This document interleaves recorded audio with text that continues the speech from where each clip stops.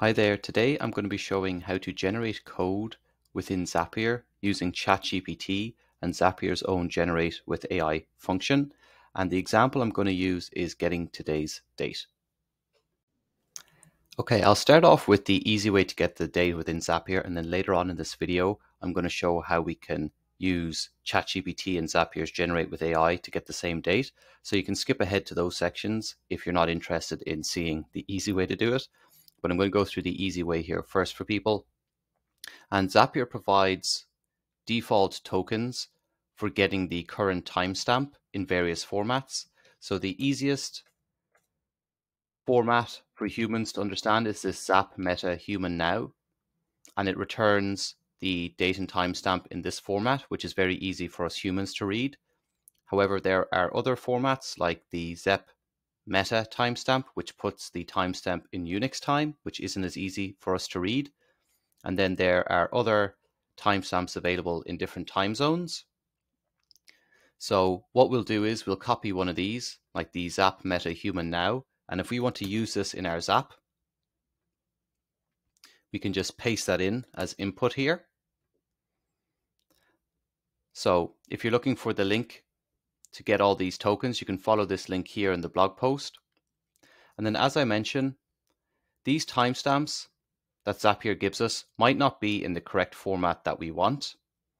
So what we can do is we can use the Formatter by Zapier app to format the timestamp given to us by Zapier and output it in a timestamp of our choosing. So as I showed here, we can copy and paste the timestamp token that Zapier gives us. We can put it in our Formatter by Zapier step. We can choose the format that we want it to be converted to. And we can choose the time zone that we want it to be converted to as well. And as shown in this article,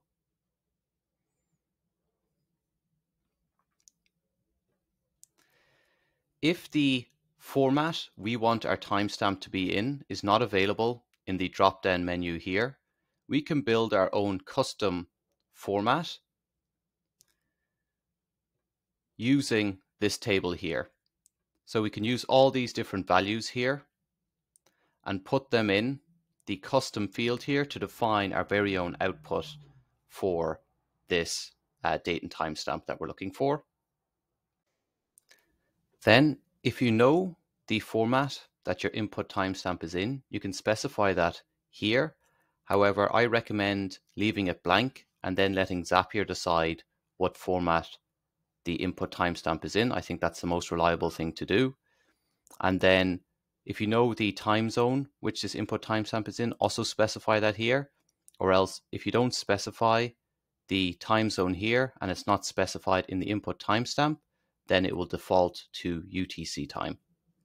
So that's how we can use the tokens provided by Zapier and the Formatter by Zapier app to get today's date in whatever format we are looking for. And now I'm going to show you how we can do the same thing with ChatGPT and Zapier's Generate with AI function. Okay, so now we are going to choose the Code by Zapier app and the Run Python event.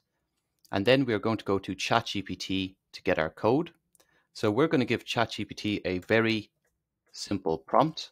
And the prompt in this case is, please generate the Python code to get today's date in this format. And then we specify the format 16th of July, 2023. And then all we have to do is copy and paste the code given to us by ChatGPT. So we go copy code. And then we're going to paste this in to the Code by Zapier action. And then the only thing we need to add at the end, so you'll notice here that the ChatGPT code ends at print today's date, formatted date. The only modification we need to make is just add this line at the end, which is output equals date, formatted date. And you can copy that from this blog post here. So the only change we need to make is putting this line of code at the bottom. So you can copy this and then paste that straight into the Zap. And this final step here just makes the formatted date available so that when we go run test, we can then use this date in any future Zap steps that come afterwards. So that's how we can use ChatGPT to get the Python code necessary to get today's date in a format we desire. And ChatGPT is actually very responsive. I've tested it out different times. So for example, I said, please generate the Python code to generate the current timestamp in Central District Time. And then it told me in this case to use the import Pi time zone module. However, Zapier does not have that module available. So I said to it, I do not have access to the Pi TZ module. How else can I set the time in Central District Time? And then it gave me an alternative using the time delta class. So then I could use this code instead. So I highly recommend, if you're trying to do any sort of simple coding within Zapier, use ChatGPT, and you can speak to ChatGPT in very simple layman's terms, as I've done here. Please generate the code to get today's date in this format, and it'll do it all for you. That's how easy it is to use ChatGPT to generate code to get today's date. Okay, so now let's do the same thing, but this time we're going to use Zapier's generate with AI function. So same as before, we use the Code by Zapier app, the Run Python event, and this time we're going to use the generate with AI functionality, and we are going to use the exact same prompt from ChatGPT. Please generate the Python code to get today's date in this format. And then we paste this in and we go generate code. And we can review it, and then we can go add code. And the very first thing we notice is that it's a lot more verbose than ChatGPT's code.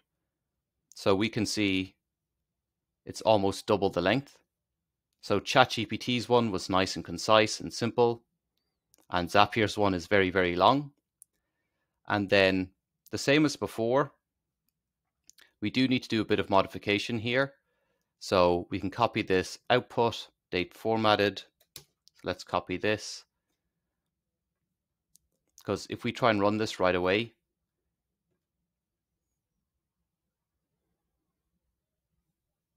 it says output missing. Please define output or return early. So for Zapier's own AI function, that isn't a good look for them. So what we actually need to do is we need to modify the code that the generate with AI gave us with the same modification that we use with ChatGPT. So we go output equals date, and then we can see that the thing we want to output is this date string. So we copy this and then we paste this in here, and we can delete that line actually, and then we go continue, and then let's go retest action.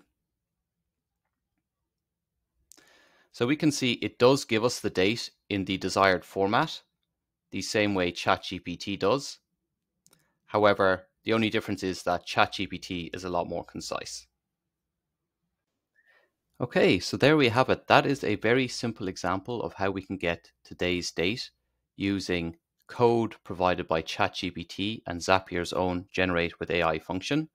And since you're interested in learning more about Zapier, I recommend checking out the Subzap by Zapier Quick Start Guide, the Zapier for each loop Quick Start Guide, and the Zapier Google Sheets Quick Start Guide, because these will run you through the other fundamentals you need within Zapier.